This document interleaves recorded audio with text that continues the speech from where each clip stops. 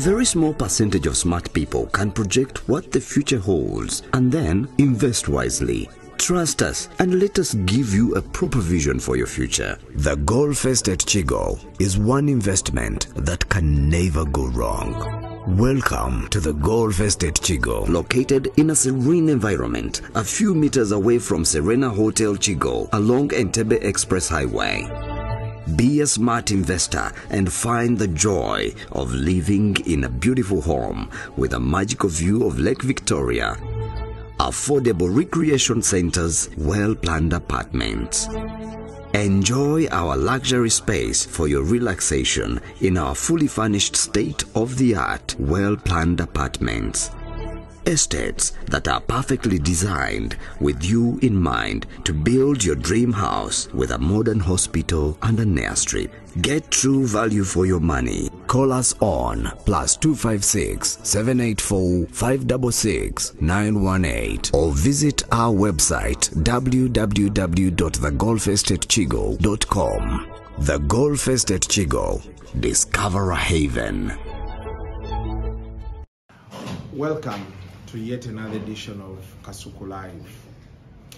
Today is a sad day. Neguno mwaka obanko oyo kwogere sad day. You know, there is a way. Anyway, never gamba teri muntu asobola kumanyira kufa. Death is, I think these days, the why death is so shocking. Edda fenga tukula, like from my family. Waliwo twatuukanga kumpi buli myezi ebiri owulira ye yafudde, ono yafudde, ono yafudde, ono yafudde, obeera oli awo muzeeyi wo naye n'afa, owayitawo ebbanga ate muzeeyi wo omulala naye n'afa, nogaa nange. Kati tulina period gye tubaddemu awo okuva around most families, because tegeera nti awo mu 80s 90s awo until around 2000 abantu ba 2000 awo 2001 abantu bafanga nnyo, because well maybe technology yayitanaba kujja, eddagala lisinga terinajja, enguudo mbi, amalwaliro ndowooza ba ddagala teryabeerangayo, you know, so many reasons. Those days walingawo pandemics, wabeerangawo endwadde nyingi ezattanga abantu, naye kati after 2000 yawo ndowooza, in my own thinking, oyinza okuba naawe n'endowooza eyo, abantu ne bagenda nga banoganoga eddagala lya bintu bingi. Kati for example ezo 6 killer diseases kizibu nnyo. I'm not saying tekiriyo, naye kizibu nnyo owulira omuntu nti yafudde whooping cough, diphtheria, polio,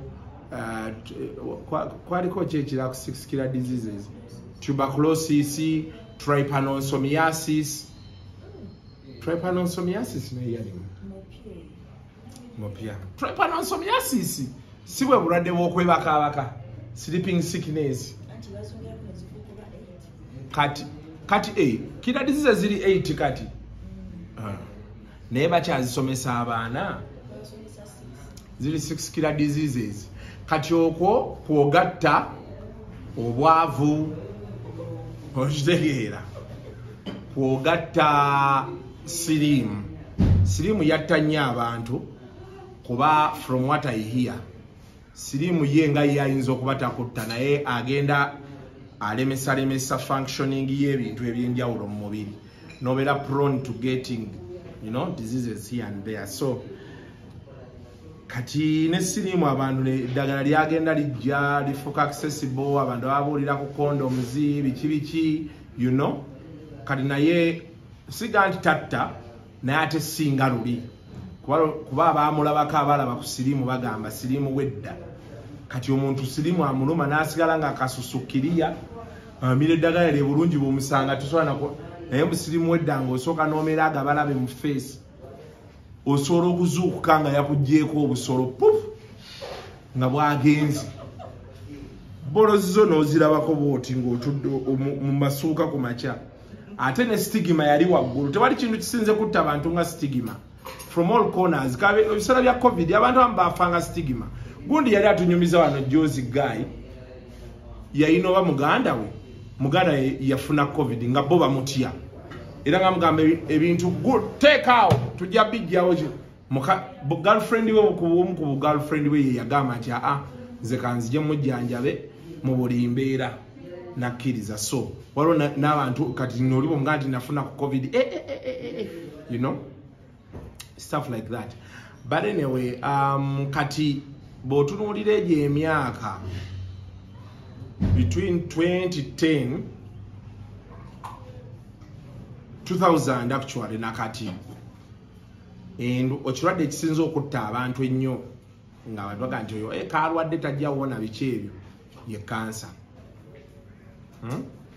Kati cancer yasinga otiisa ensi yonna olwowulira omuntu nti yalwadde ku cancer bwati ebeera different story ate naye lwakuba tebanafuna like mu Uganda tulina nnyo treatment eri awo technological advancements and what mu nsi ezikuze owulira luli nalaba Roman Reigns bagamba yayinoba leukemia kati ali mu recession yalangirira n'agera n'awumulamu ndowooza omwaka gumu oba emyezi 6 n'akomawo kati ze WWE champion, you know.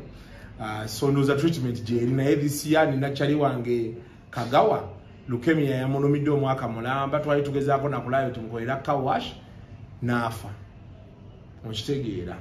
So kati maybe treatment technological advancements access to drugs kati ebikyatulemesezza ennyo naye kati abantu ebirwadde bye bayina ennaku zino sukaali pressure of course kati ne kidney failure yeyongedde because of substandard goods ku market abantu bangi kati bali ku dialysis ne kati ebirwadde ebisinga okutuluma their lifestyle diseases tewakyali nnyo biri bitiisa nnyo nga ki, you know. So kati it's shocking bw'olaba nti omuntu osobola okuba naye abantu kati banyumya nagamba ffe tumaze emyaka oli nga akugamba nti ng'oggyeko ti soba kyali wange yafiiriddwa ki nga tebafiirwa abantu Katonda adde akyatuyambye nga tukyali balamu.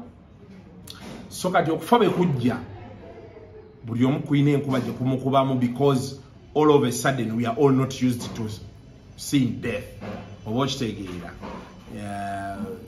nze wano kubeyayisima ne kato mpewo yanzigwamu nga sibitegeera bulungi ngamba kati, you know.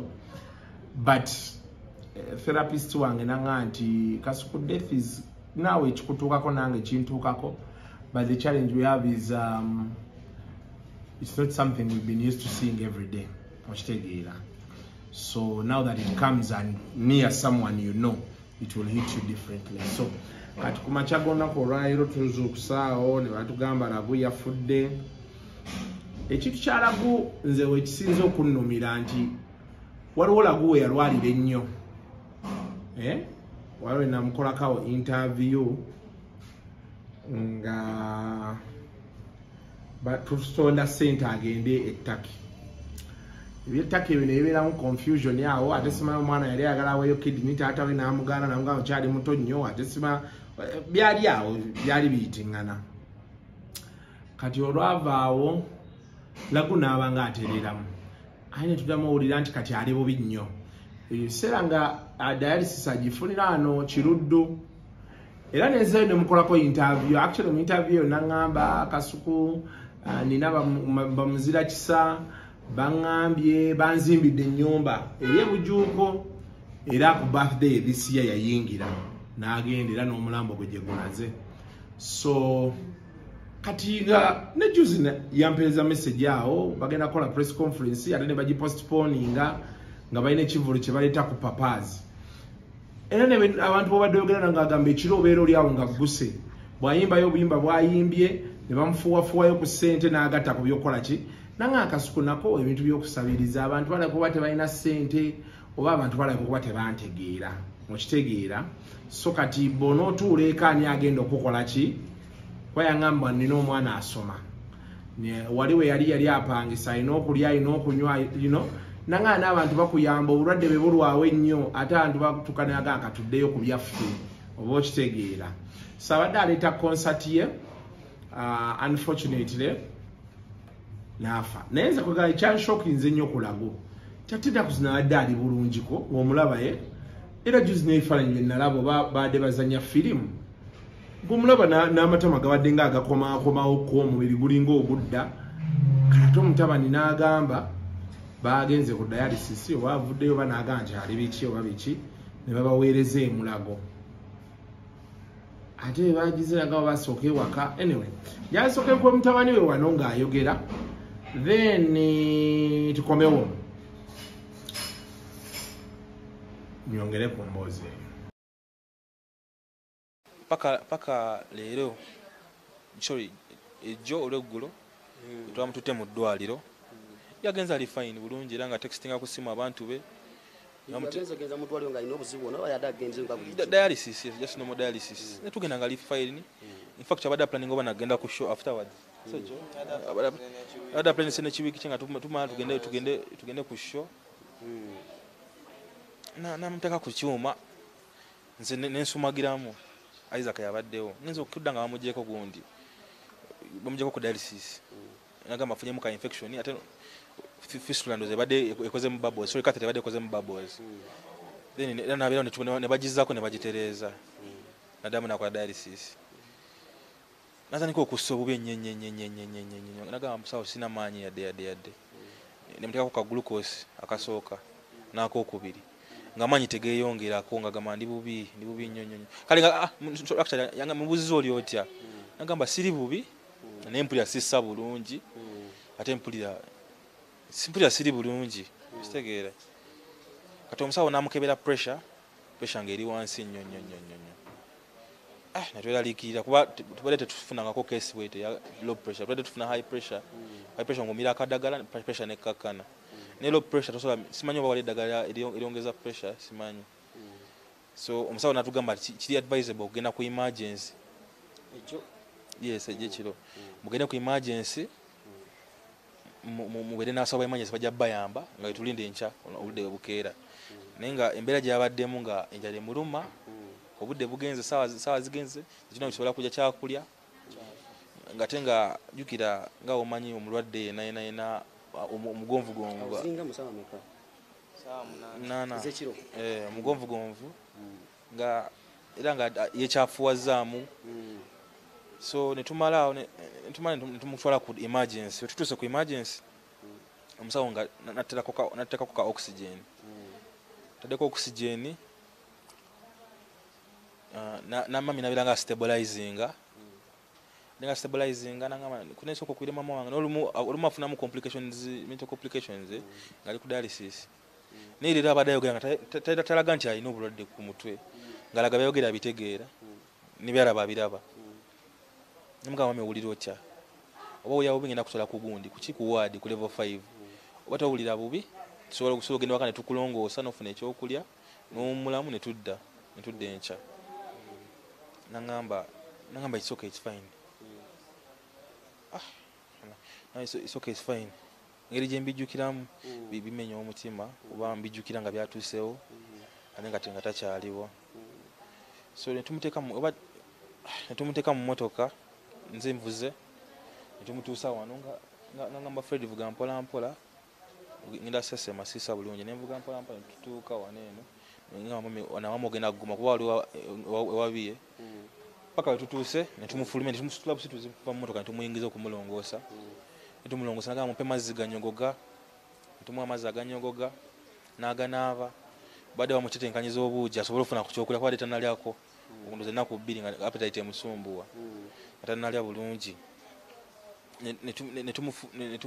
netumulongoosa twadde tukyamulongoosa nagamba Fred siwulira bulungi munzizeeyo mu ddwaliro kati mu kumwambaza speed Isaac yabadde amukutte nga tetekanya kiteeteeyi mwambaza natandika okugendera ddala nga takyalabirako ddala neyeesika omulundi gumu nga owulira mu nawanyo gegezoyo gati neyeesika emirundi ng'esatu natataza mu kubeera responsive kati ffe tulowoozeza ayinza obba azirise so netugamba tubaddemu ne Adrian ne mwami Mugerwa neiba waffe so netugamba katumwanguye mu ddwaliro basobole omuyamba netumudduse emulago tumutuusiza emulago ndowooza nkabadde yagenze dda efiiridde waka waliwo yeesikidde nataddamu ku respondinga yadde kiba kizibu okukkirizamu ako akaseera ninga ade yatuleseewo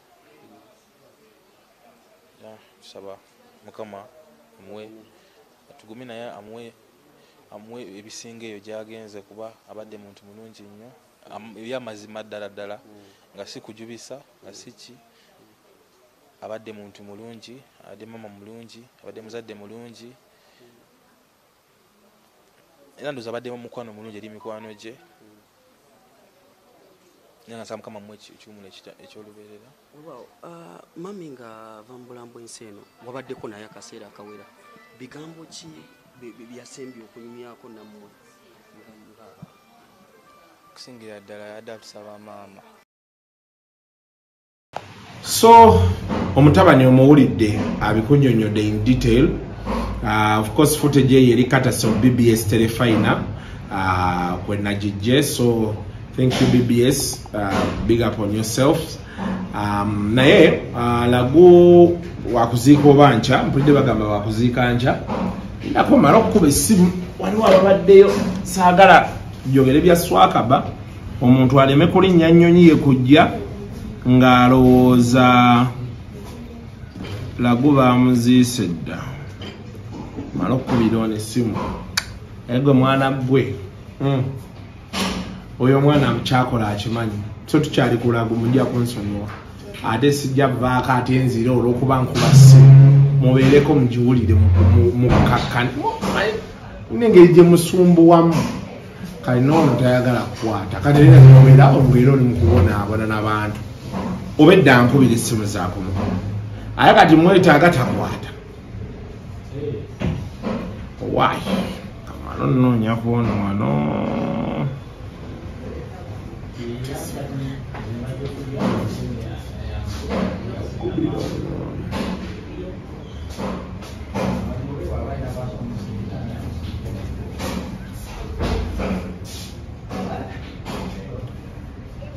nje aleko nnyabo kati okuziika kwa ddi tebanafulumya information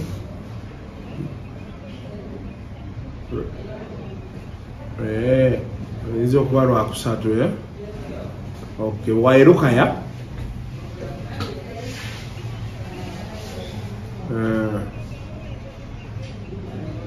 ebujuuko kadi ebujuukawo ettaka weeriri erimala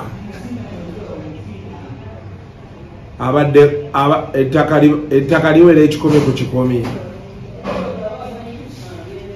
kati kikumi ku kikumi ate wera bagenda muziikako bati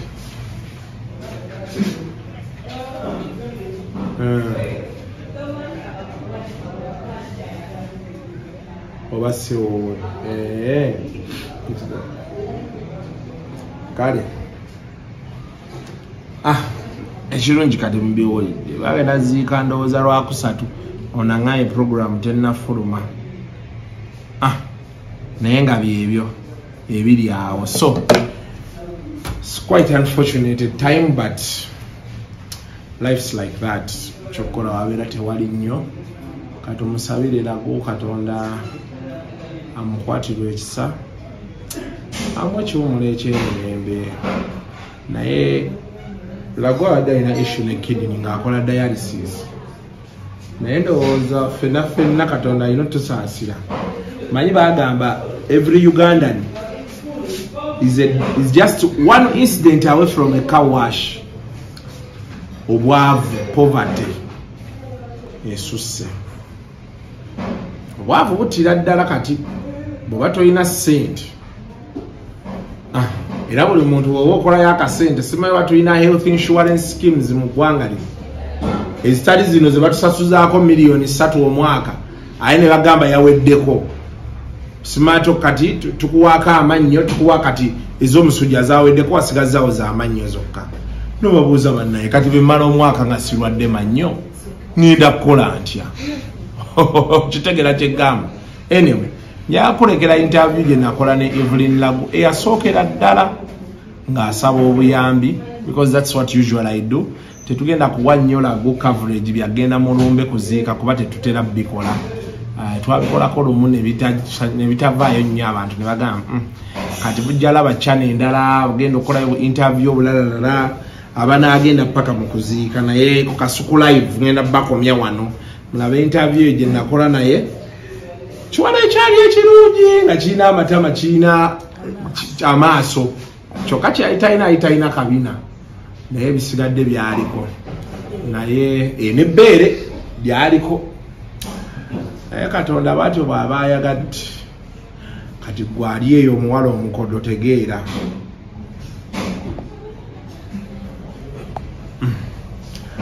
mbere bulungi mweraba Owaye, angende wano ku company webasoloza sente zange ez'abapangisa kufuna kasente. Jibere kusaba. Kali nyabo. Company yasolozanga amayumba yalagawa. Baavaawo dda naye pulira nnaku zino abantu bakozesa Wamato Estates Management. Wangi, waawe nyabo.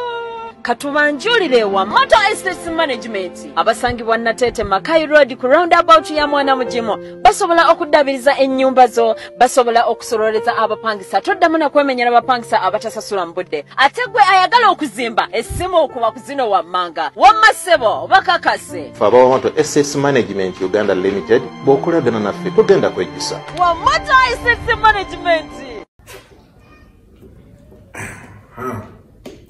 abalungi abatulaba olunaku olwaleero interview eno yanjawulo muko ngenda kitaya ku Spark TV ate ngiteeke ne ku YouTube channel yange Kasuku live tekitera kubeerawo bulijjo naye for you ngenda kikola omukyalo no okay pause naye nze mumanyi Kasuku kukuwaza banga omukyala gwendi naye bamuyita Evelyn Lagu ndi wano Zana we musanze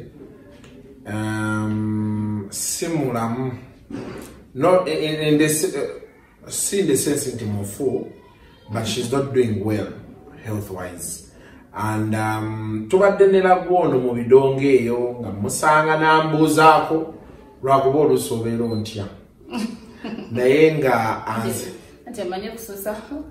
Kususa. Naye nga nsanga bambi nombuuza kugaba tolina buzibu.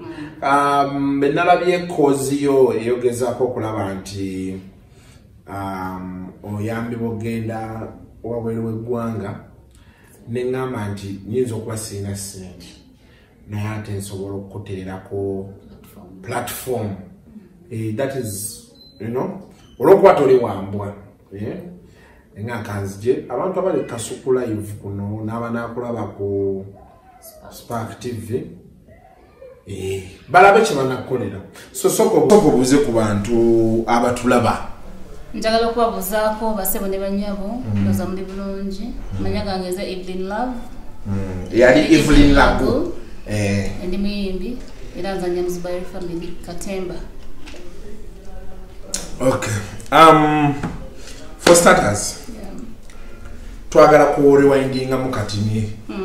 That was last year. Yes. When I read it. We were worried. No, it wasn't even last year. It was the other year. It was 2019. 2019 around September. Kati netuwulira theory mwali oba mwali mwine mwali muvaawa Masaka.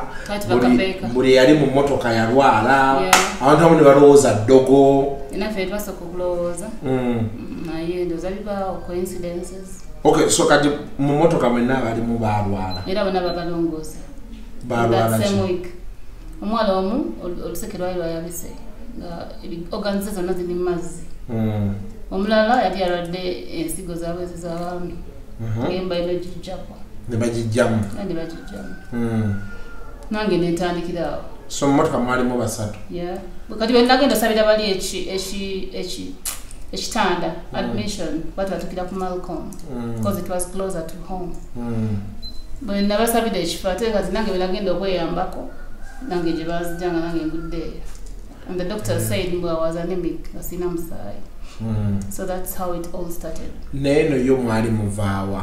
Twali tuva ku show ekapeeka mu town nze nali ezigala show. There was the artist of the night. So twamala okuyimba nga era siwulira bulungi era nayimba siwulira bulungi. Ne tujja nga tuvuga nga ffenna tuli balwadde mu motoka. So ne tuuka naye zisaali bubi nnyo. Ne bali nabo baali bagamba nti tebawulira bulungi. Yeah, naddala omuwala bwe twajjanga nga kuba najjanga mpuga waliwo mukwano gwange then ali saidi ze Matuga. Bwe natuuka e Matuga nga mpita siwulira bulungi nnyo that evening ne mukubira atuyamba atuvugeko kuba bali abalala baali tebamanyi kuvuga. kati mukomao of course yetu dropping amatubula ngo mwala ja akaba like agamba bwenko namushinya anti binifa soko imigire ne mugamba manchituke tuke wale dwale kwa kati na imira wangu bakujanya kuyambibwa. So is it a coincidence or don't take things for granted? Is it a coincidence or because gwenolwala olina alwala ensigo naye omulala alwala semanengene ebintu byenseno ezibunye bina bibamu manyi tasobola kubeera ngensi yonna ekwagala naye tetumanyi kituufu nga kyemmanyi nti fena twalwala. So kati bova obudde mutoyi bakujjeeyo bakutaddeko omusaayi tebanteka ku musaayi eddakika eyo naye bampa ku ddagala nenterera nze bulungi makyane abantu ne bajja ne tusasula biili yawo natugamba omwala ayita bulongosebwa before 24 hours ne bamulongoosa omusajja bamulongoosa in the same week though babalongosereza ku Henrob kubanga it is the hospital yetukozesa ngiwaka Henrob eriweeyo erizana kati yo omuwala yatereera bonna batereera. Okay, so for you babakuwaayo oluseko olumu kati gwe bakuwaayo ko eddagala abo biki nteera nevuga bannange bulungi enkera ne batwala ku ddwaliro ne babakolako and that was the end of it. Kati then story neggwa twaitawo 2 days nimbeera nga sobola kussa ne batwala ku Henrob niwe yabya nga tulowooza nja kuba bulungi ne bampa ku treatment okumala nga mwezi but omanyi Henrob nali eddwaliro ya sente ntono so sente ze nalina zonna nentandika oziteeka mu ddwaliro they tried. So one day kyenzijukira na omutima ne bagamba nagwo si mulamu bagamba enaye ekyuma ekikebeera wano kirwadde so ogendagenda ku doctors clinic eseguku banzija ku oxygen engeri gyenaisisa bulungi netugenda eseguku tuba eseguku mu ddwaliro omupiira gw'amatoka nagwo ne gwabika kati awo the next sport is fuel expert sobola okukola ki okutereereza omupiira nga naye teyakoze akola omupiira kati opposite waliwo akola omupiira netugendawo naye ekintu kya ddakika 10 yakimalako esaawa namba jukira not breathing well mukambaka mubake so yamala n'agumala ate jamu nga naye akutte simanyi brother wange bwe yavuga motoka but yagivuga netutuuka naye twatuuka mu kkubo ne mugamba oba afudde boda ngamba tisisobola kukkiriza kulinya boda mu situation mwoli so etatuuka ku Henrob nyina embeera yantuukako gye bagamba oba omuntu gyebeera last year kuba engeri gye nalisisa bulungi natandika okubeera loose everything was coming out like maziga minyira buli kimu nga omanyi omuntu wabeera ntuuyo I even changed color era nali mmanyizeeko olususuka so nebaza Katonda yabeera nange ne banziza ku oxygen ntereera ekizibu ne batandika okiraba nti neetaaga ekyuma kya dialysis ne bagamba nti kidney yali ndwadde okuva ku olwo naye ne bagamba kati bo tebalina kyuma ekyo ate ne batusindika ne batwifarira ku malwaliro agalina ekyuma gasinga gali expensive ne tugamba tutwalewa ekiruddu batugamba tutwale ekiruddu kati awo ogendera ekiruddu bwengenda ekiruddu kati faawe tutandikire okumanyira nga bagamba ali bubi tali bulungi kati bwengenda ekiruddu nalina kubeera mu private wing naye twasanga private bagikola era nabeerawo mu lukale okumala ennaku 3 nga bwe bakola rooms so namala nendaba ebintu bingi nyaawo Katonda yalaga ebintu bingi abantu balwadde tebalajja balaba ate nze baali bajja okundaba buli ddakiika nga nabantu batandika nobagoba so mbeebaza mwenna abajja kati namala ne banteeka mu kasenge ne bampa badokita also my family abantu abasinga mbona basawo the nurses and doctors kati bafuna badoctors abasinga ne bagamba ekituufu omwana ono akola ki yetaaga ekyuma ekya dialysis kati dokita omugwe bampa n'agamba nedda omwana n'asobola okufuna eddagala kati ne bagula eddagala erisinga ne balimpa I reacted very well ne balaba nga kidney esobola okuddawo etereere so they kept trying nemira eddagala nendimalawo bwe nalimalawo nembeera nga ateredde era ne bansiibula nenkomawo ewaka bwe nadda ewaka tinatandika kuzimba ewaka namalawo nga mwezi mulamba ne baba tetandise kuzimba So that's when well sente zaali zigenze nnyo nga mutuufu sikyalina naye nga ninawo obuntu obukalu so nenkuba omulanga era mwe mwava omuntu yakubiramu amibalamu ne bawayo enamba yange baba manalweso kuva korona atandika naye kunkwatiraako ne bateeka nakasero nali wano ne bagamba Evelyn yambala bakutwala wali wano twawulirako story weyogedde mu kuzimba bakolesima aba reflexology bantwalira bandetera abasawo bangi nakasero baali bangi batambuzaako nali sobola tambula nabeera ne bagezaako ne balaba nti nja kutereera so kati in the process nabo ne bansiibula nga bamaze okunzijanjabako kati awo nga bajjanjaba ki bajjanjaba kati bagamba omutima gunnuma amawuggwe ne kidney manyi kidney bwe yonooneka ebintu bingi ebyonooneka kubanga almost connectinga buli kimu so ebintu ebyo tebyali birungi nnyo kati mu ddagala lye bampa waliwo eddagala lya bbeeyi kubanga everyday mmira empeke 2 za mitwalo 5 buli mpeke buli lunaku buli mpeke y'ebiri kitundu ne maama byonna abadde abigula talina lunaku lwe yali akola kyo yali yekanasizaako mu baki kati eddagala eryo lyagenda nirigula ku katale yaliwadde mu covid amadagala tegajja by then enyonyi teziyingira endooza DHL yali ekola eddagala twalifuna waisewo like 3 weeks whereby ekintu kyo kiba kyonooneka that is when lwenziramu okulwala so lino eddagala lye baali bakuwa lino lyogamba eddagala eryamisinga eryo bayita cavedilol lya mutima kati ezo wiiki 3 ze wamisinga nebyonooneka noddayo nzirayo era dokita nazzemu okumulaba nangamba mwana gwe katonda yakuwa obulamu oli kalamu kati obuzibu obuliwo ba kidney eno kuba kidney eno tutagijjaamu egenda kwonoona ebirala bingi kuba si kyekyo n'okufa kuba kati ndi ku kyuma ekya dialysis whereby nakyo kiri very expensive. Let's imagine katonda yampa emyaka 7 mu nsi oba kale 10 whatever bwe mba ku kyuma ekyo okumala egyo emyaka ezo sente zijja kugaana ziba tenga bwe mba mukikoze ne bakola that transplant omanya you guaranteed for some time. So okay, kantegere kino, so you want back to operation gyogendako yakujjamu kidney ne bali pressing endala.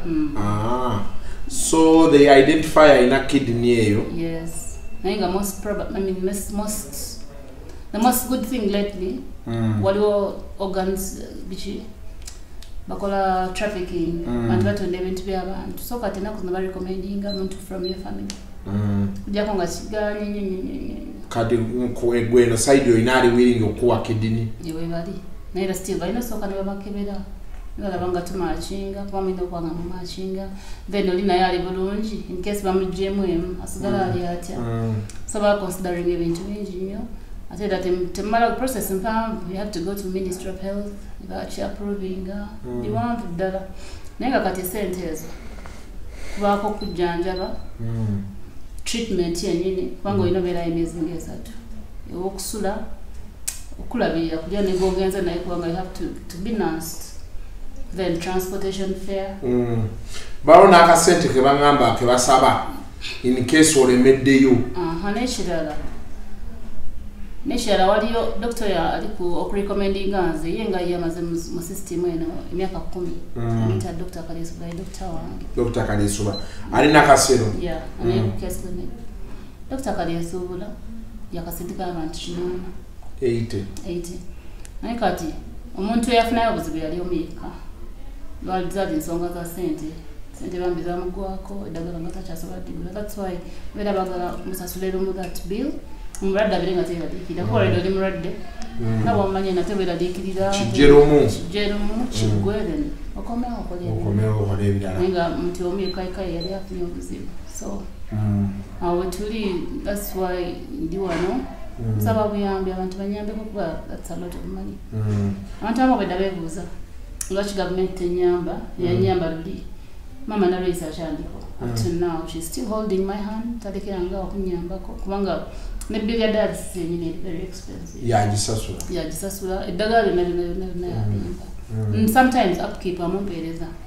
So byebyo kwegamba sawa eno mama nalweiso tetulina nnyo kyetumusaba. In fact tetumubanja kuba yakoze obugwe agezezza kukyasobola. Mami afande nalweiso nkubuzzaako nnyo ku sheno ate yatagamye nti nandekeredde wabula because that bill is too big tusaba abatuyambeko batajja kusobola yekka.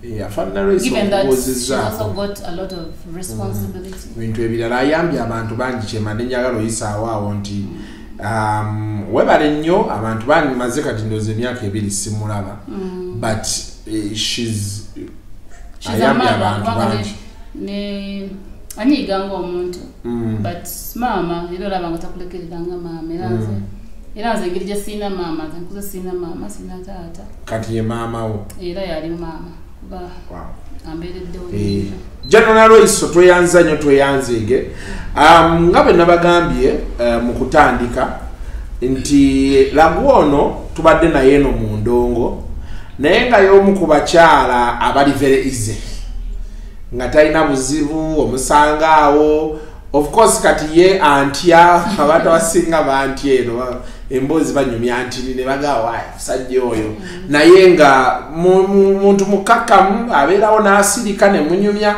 akamunyumidde n'aseka talina nnyo buzibu ze zimu ku nsonga ezinsitudde ne nga nti kanzije ndabe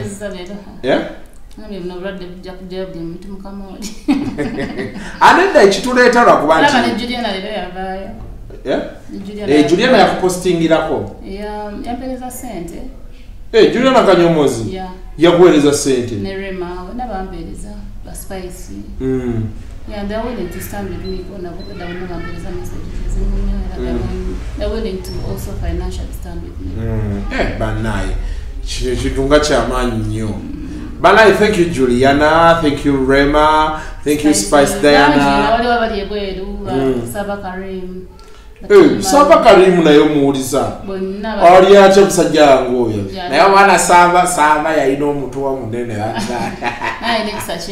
naye Saba naye yali wano ng'ali simple yakuwa kakadde ampera terani okumpa jotabula nga bwomanyi upkeep oba wetaaga kino nakiri oli mulwadde jotabula naye omuwulizaako ampereza naye sente Farida Walden Kalule onyumirwa Judy Mutesasira Judy ye tumuwuliza. She sends in a lot of money sometimes ampeza yatano abantu bangi abambereddewo Don Bahati waliwo abawala bali mu America Don Bahati naye yakuwa ku sente n'ateeraga andabirira nnyo sampereza n'ebyennyanja Don Bahati nga yakula Don Mugabi ne bateeraga abo abaana abo bajja ne bandabira Don Mugabi ye agaba akasente bajja ne bandaba bambi kalo enabeeramu obulungi Don Bahati ng'oluusi atwalako ne out naye oyo omwana oyo Bahati oba akubalako kyokutwala out munaye mwami oyo wenagenda South Africa okuyimba abaami abo babatulaga baali basatu ye ne Kashari Bank ne Medikingdom. That's how I came to know him. Kati menatukayo nenfuka mudane mbabuuza nze nga ndaba munaye bantu bakitiyo tikubako olwo ye nabeera takitumya agamba omwana oyo alina empisa kati kubako olwo abadde nga mbeererawo ne mukyala we bangi waliwo abawala abali Ebonies omwo abaabomba Dick King atera okumpeereza buli kimu lunaku olukulu nagamba Evelyn kano kakano waliwo Amanda is my good friend but OBs and OGs waliwo honorables Nsamba Patrick Nsamba yayitamu mu kalulu mbadde following and ennaku zino kuba mbadde deep down naye musajja siwambwa siwasairize ne mubende Kasanda ne honorable Ekyamuse Kalanga Kalanga musajja naye si mubi obis banga sabambi abantu banyambi waliwo ne honorable owekitiibwa Mazzi ne Ojiwange ali mu Bwakabaka kyakolere n'emirimu so abantu mwena bavuddeyo okuyamba Evelyn Lagu tweyanza nnyo tweyanzeege but the burden is still there. A big one. 250 million shillings enalabye. I don't know if I'm right. They say it is 200 to 250. So sente ezo mu buwombeefu sitera nnyo okubeera muwombeefu naye tubasaba omuntu yenna alaba video eno nesitudde nenzijeewo omukyala is the best I can offer. Benaba tufunyeyo akasente era tujja kuwa naye kuno ninako abantu bange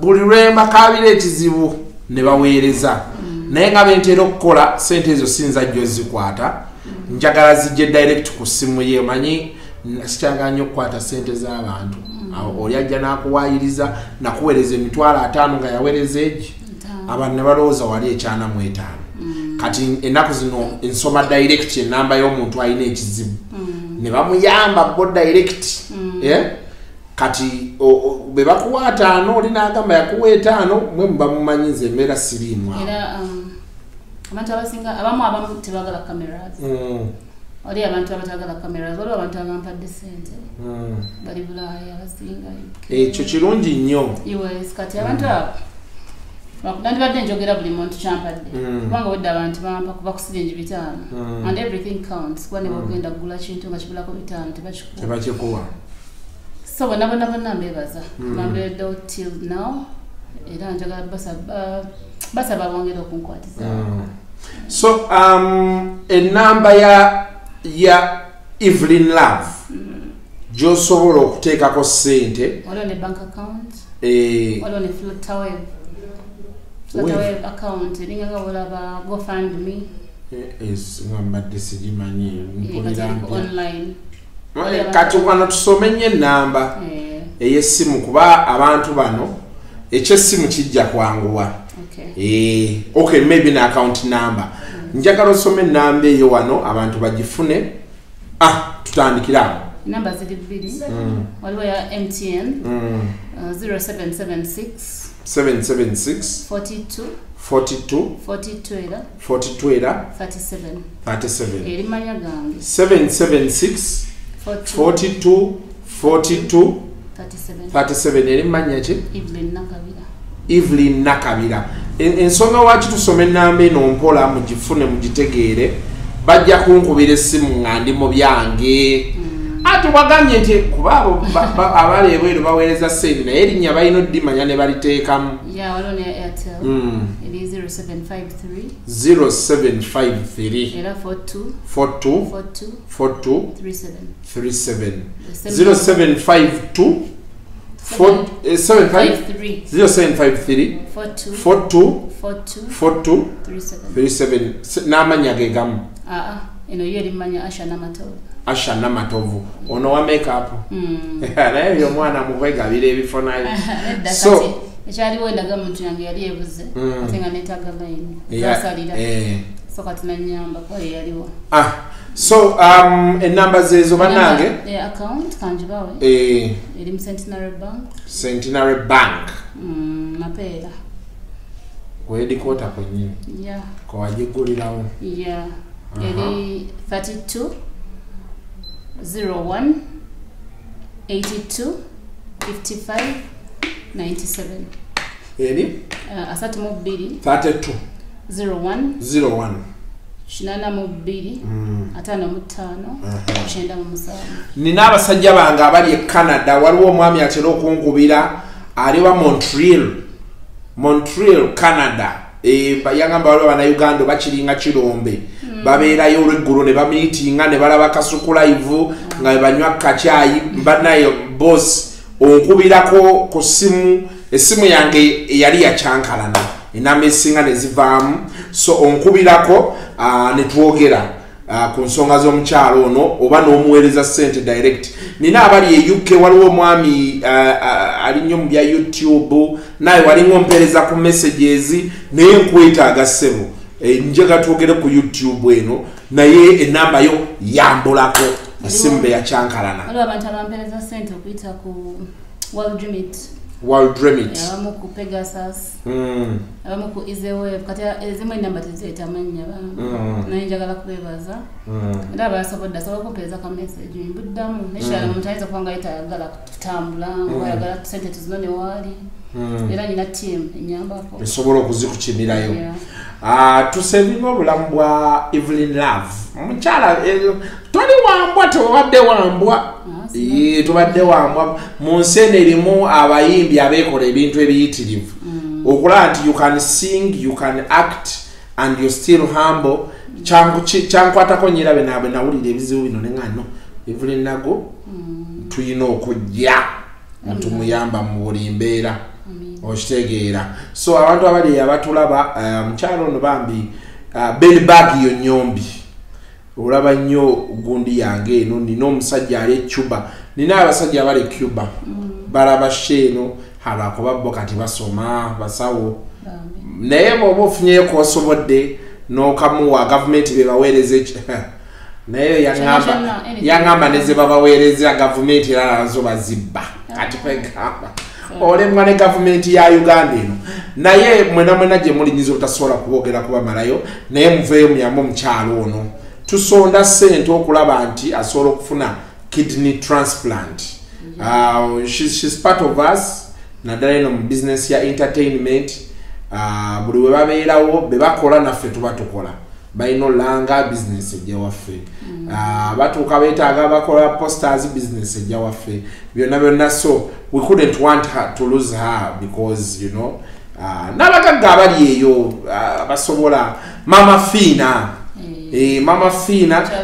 Mama Fina mayajja kubeerako ku Spark TV nga nzannya akantu kano nkukubidde omulango omukyalo no jangu obeeyo ky'omukwatirayoko tetujja kusala nti muwe $5 oba 10 oba 10 oba ki naye koba osobodde buli muntu era mu mbeera eyo njagala to lead by example beera kanzi ngenda kuwaayo ku ssente olunaku olwaleero kati ngenda kuwaayo $10,000 amala zijja wano ku gundi. So abantu just kubalaga nti whatever little you have tuzeetaaga kana mwe bambi bebaza kuba munkwataganyirizaako like all media personalities yeah maybe we are mutulabanga kyamukuteko mutulabanga afaayo katusabe Katonda ekakati wange ogwamwe mugukoze